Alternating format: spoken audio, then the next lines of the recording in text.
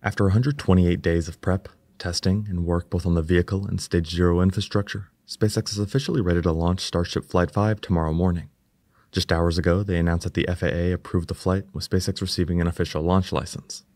With everything now in place, teams are getting ready to not only launch the vehicle tomorrow, but also attempt to catch the booster out of midair.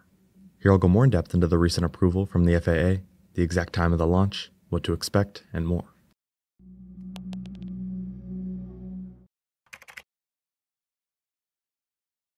Earlier today, the FAA approved the launch license for IFT-5. The official document is quoted saying, "Space Exploration Technologies Corp. Is authorized, subject to provisions of 51 U.S.C. Chapter 509 and the orders, rules, and regulations issued under it, to conduct launches of the Starship Super Heavy vehicle." Below that, it highlights the issued and effective date of October 12, 2024. This means as of right now, SpaceX is cleared to launch the Starship vehicle. SpaceX even tweeted right after confirming, targeting Sunday, October 13th for Starship's 5th flight test. A 30-minute launch window opens at 7 a.m. CT. In addition to the approval, we also got an idea of how the license was expedited and managed to come today rather than late November, as the FAA had been saying. Specifically, in a document from the Fish and Wildlife Service, they're quoted saying, "The FAA requested the service separately consider new information provided by SpaceX, including updated sonic boom overpressure contours from sonic boom monitoring data collected during the landing of the Super Heavy booster in the Gulf of Mexico during Flight 4, and provide an expedited response solely for the proposed Flight 5, prior to the conclusion of the reinitiated Section 7 consultation for the larger program." With all this in mind, as mentioned in the tweet, the launch window is set to open at 7 a.m. Central Time.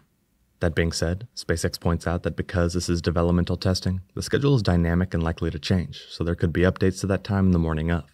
Looking at some of the last Starship launches, there is some leeway in when exactly it takes off. As far as how to watch, the official SpaceX webcast is set to go live about 30 minutes before the launch window opens on X. Well before that, SpaceX will begin some of the pre-launch activities early in the morning. Looking at the flight profile, 1 hour and 15 minutes before launch, the SpaceX flight director will pull and verify go for propellant load. Around T-minus 50 minutes, both ship fuel, liquid methane, and ship LOX, liquid oxygen, will begin filling the stage. 10 minutes later, at T-minus 40 minutes and 40 seconds, methane will begin filling the booster, and not long after, liquid oxygen as well. By the time the official live stream begins, the rocket should already have begun fueling and general propellant load for both the stages. Over the next 15 minutes, the two stages continue to fill with propellant until T-minus 3 minutes and 20 seconds. At that point, the upper stage is full. Only 30 seconds later, the booster will also complete its propellant load. At this point, assuming everything looks good on SpaceX's side, at T-minus 30 seconds, the SpaceX flight director verifies go for launch. With 10 seconds left, the water deluge system begins spraying tons of water in preparation for engine ignition.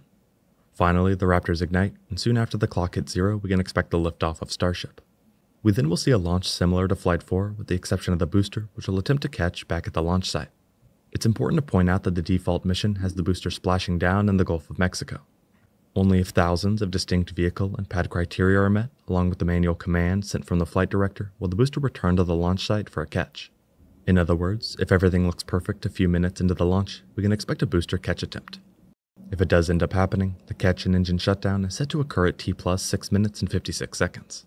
As for the upper stage, SpaceX was quoted saying, "Starship will fly a similar trajectory as the previous flight test with splashdown targeted in the Indian Ocean. This flight path does not require a deorbit burn for re-entry, maximizing public safety while still providing the opportunity to meet our primary objective of controlled re-entry and soft-water landing of Starship," they said.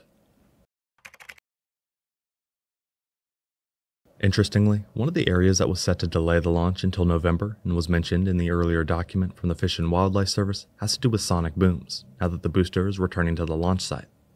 To put in perspective the importance of this event to certain groups, SpaceX over the last few months has made multiple statements related specifically to sonic booms. Back in July, for example, they released an entire statement specifically on sonic booms. Here they clarified, "A sonic boom is a brief, thunder-like noise a person on the ground hears when an aircraft or other object travels faster than the speed of sound. As a fast-moving object travels through the air, it pushes the air aside and creates a wave of pressure which eventually reaches the ground. The change in air pressure associated with a sonic boom, known as overpressure, increases only a few pounds per square foot. A person could experience a similar pressure change by riding down several floors in an elevator. What makes sonic booms audible is the quick speeds at which the pressure change occurs. Generally, the only impact to those in the surrounding area of a sonic boom is the brief noise. There are many variables that determine the impact of sonic booms, including the mass, shape, and size of the object traveling at high speeds, along with its altitude and flight path. External factors like weather conditions can also affect the intensity of a sonic boom. The strongest effects of the sonic boom's pressure change are localized to the area directly beneath the vehicle, concentrated under the rocket's flight path and the landing site. They then said, data gathered from the first ever Super Heavy landing burn and splashdown on Starship's 4th flight test indicates that while Super Heavy sonic boom will be more powerful than those generated by Falcon landings, it does not pose any risk of injury to those in the surrounding areas. The strongest effects will be localized to the area immediately around the Starbase launch pad. This area is cleared well in advance of launch and has been rigorously designed to withstand the environments of launching and returning the most powerful rocket ever flown, they said. Even more recently, in a separate statement, the company pointed out, the FAA, in consultation with the U.S. Fish and Wildlife Service, evaluated sonic booms from the landing of the Super Heavy and found no significant impacts on the environment. Although animals exposed to the sonic booms may be briefly startled, numerous prior studies have shown sonic booms of varying intensity have no detrimental effect on wildlife. Despite this documented evidence, the FAA leadership approved an additional 60-day consultation with U.S. Fish and Wildlife as a slightly larger area could experience a sonic boom, they said. Based on the new document, it seems the specific process was sped up to allow a launch license at least for Flight 5. However, based on the wording, it suggests that those agencies still want to gather more data on the sonic booms and their impacts. On the bright side, it's possible that tomorrow morning we actually hear it for ourselves as the booster attempts to catch back at the launch site. In regard to this process, there definitely is some risk involved. The booster will be coming in fast and will need an extremely precise landing in addition to the proper function from the catch arms. That being said, at this point in the mission, the booster will have very little propellant left, which in the event that something goes wrong will help avoid a massive explosion. There also was a second tower constructed, which means damage to one is not the end of the world. Despite all the challenges and risks, SpaceX seems confident. A few days ago, the SpaceX vice president was quoted saying, "We landed with half a centimeter or 0.2 inches accuracy in the ocean, so we think we have a reasonable chance to go back to the tower." Here he's referring to the landing on Flight 4.